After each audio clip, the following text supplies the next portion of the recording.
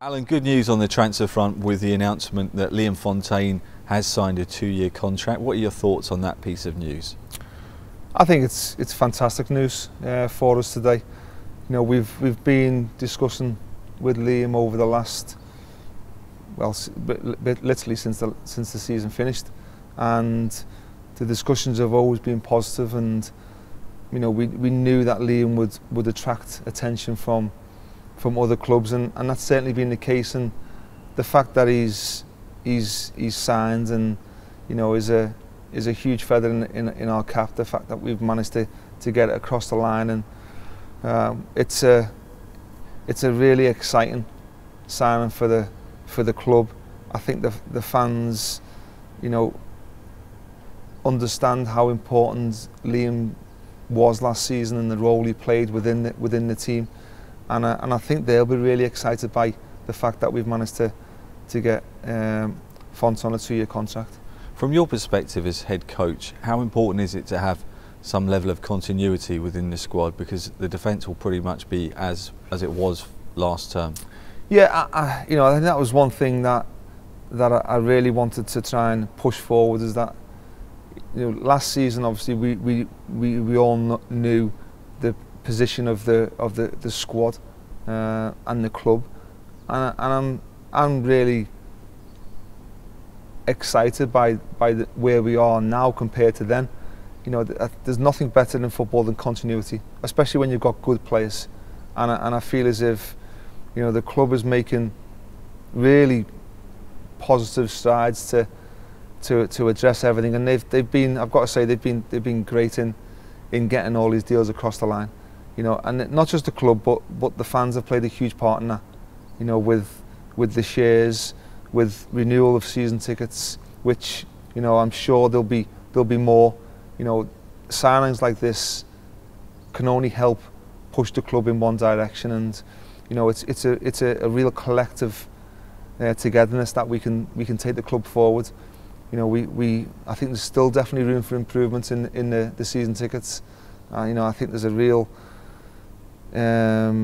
togetherness now that everybody is pulling and pushing in the right direction, and hopefully, you know, this will be one of the ones that whets the appetite for the fans again, to really, if they were thinking about renewing now. Speculation is always rife during a transfer window, especially a summer transfer window, but to what extent do you feel it's been counterproductive from our perspective, because there has been all these rumours surrounding Scott's future here at the club? Well, I think you have to take a lot of it with a pinch of salt. You know, we've gone through a period where there's no football, so you know, there's lots of speculation with players coming and players going. So, as far as I'm concerned, you know, speculation and teams wanting your players is a good thing. You know, because it means I've got good players, and Scott's certainly not the only good player that I've got at the club. You know, I think because we've done it very early, Fraser is another important member that's re-signed. David Gray is another important one that's re-signed. Fonts today is another one. You know, and you add into the mix of Danny and James and Martin. You know, they're all really good signings for the football club, and you know the fans have got something to be excited about. But you know, the more that we can sell season tickets and the more shares that we sell, obviously the better it is for the playing squad. And you know, whether it's me as the head coach, whether it's the club, whether it's the fans, we all want the best for the team, for the club, and that ultimately is what goes on the pitch. And the more that we can sell season tickets, the more that we can sell shares, the better and stronger the team will be on the pitch. And I think over the last year, I think the fans have been excited by what we've brought to the club. You know, and if we're in a position, then we will look to bring in even more exciting quality players if we're allowed to do that. You know, and the fans are going to play a huge part in that. That brings me on to the next question. Let's deal in transfer fact and not fiction. Okay. Whereabouts are we with regards to recruiting a goalkeeper for the new campaign? Well, we're not at the stage, Andrew, where we're asking you to put your gloves on yet. So that is welcome news. Thank you. Yeah. Okay. So we're close. We're hopeful that we're going to have some positive news over the next 48, 72 hours. You know, so we've been active all summer. You know, we really have. You know, I've been on a break, but I've been in contact with Graham, who's in charge of the recruitment, head of recruitment, and this is no exaggeration. I've been in charge of them at least 3 times a day, virtually every day over the summer. So that's about a lot of different players. So, you know, I would be more disappointed if I never had one phone call from Graham. The fact that I've had plenty, you know, tells you how hard he's working, and we are working as a club to make the team on the pitch even stronger. Obviously, Font's re-signing strengthens the defence. We've seen a couple of departures from the midfield area, and also Frank JJ has now officially left the club as well. Does that mean that you'll be looking to perhaps bring in a midfielder or even another attacking player? What's the general kind of, what's on your shopping list? Well, I'm obviously still looking to bring in another centre midfield player. You know, that is an area where now we need to strengthen. Obviously, with Liam and Scott going, which, you know, I think it's important to say I wish all the best, because they were great while they were here, and they played a big part in us, you know, doing what we did last season. And you know, with moving to this season, I've had to make some difficult choices and difficult decisions, and unfortunately that was 2 of them. But we wish them all the best in their ventures, wherever that leads them to, and they go on with you know, the best regards from me and the rest of the players in the club, I'm sure. Dylan McGeoch was obviously a key player in our push for promotion last season. He's obviously still technically contracted to Celtic, but have you had any dialogue with them about potentially bringing him back here on loan or even on a permanent basis? No, well, Dylan, Celtic have obviously taken up the option of Dylan's contract, and that's, you know, for another year. So he is Celtic's player, and I think it's wrong to speak about players that are with other clubs, even though some seem to be speaking quite a bit about my players at this club. But, you know, we will have contact with Celtic and see whether there's a possibility that there's something that we can do, but it will be done in the right manner and not through the media. And obviously there's other speculation doing the rounds that Sam Stanton, Danny Handling could potentially be allowed to leave on loan. Just for the benefit of our viewers here on Hibs TV, can you clarify what's the latest scenario there? The latest scenario is that the one thing I want to be is very honest with the players, and even though you can't guarantee any player in the team a starting lineup, we've stated to their agents very early that, you know, we can't guarantee them a place in the team. So that's what we've done, you know, and basically that does say if they want to stay and fight for the place, then fantastic.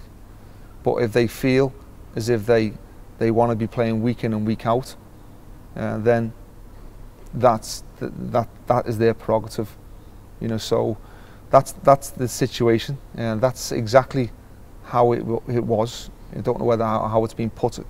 You know, I think in 1 or 2 stories that we've told them that they're surplus to requirements. That is not the case.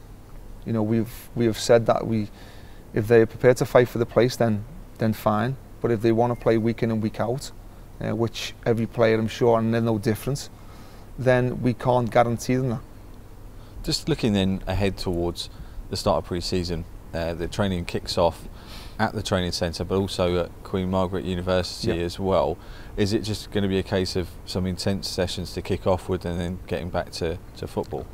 I think the first day predominantly will be tests, as in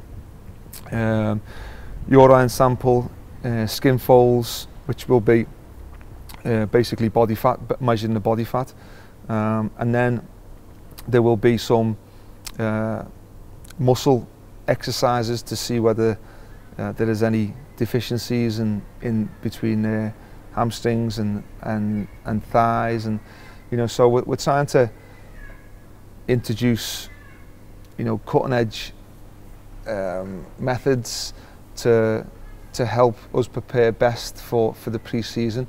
And the Queen Margaret University have been fantastic in working alongside us to do this, which we're really happy with, and lucky that we can use their facilities that they're providing.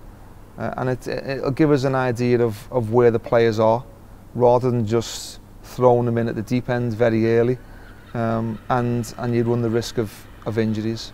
Finally, Alan, Rangers are perceived to be our main challengers for the championship title during the upcoming season. They've made a few behind the scenes changes over the course of the summer, appointing Mark Warburton and David Weir there. What are your thoughts on that? Because you obviously know David quite well, don't you?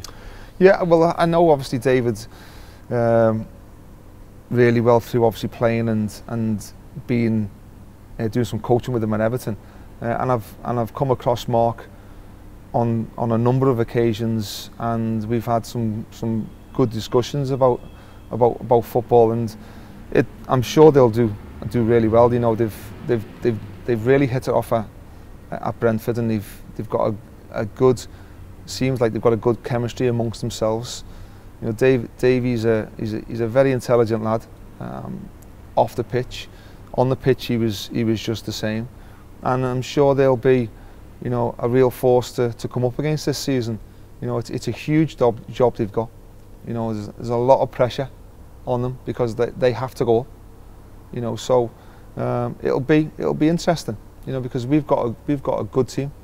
I'm sure Mark and Davey will look to be very active in the transfer window and bring in a team that they feel is going to be competitive. So it's got the makings of being another really exciting season, along with all the other teams.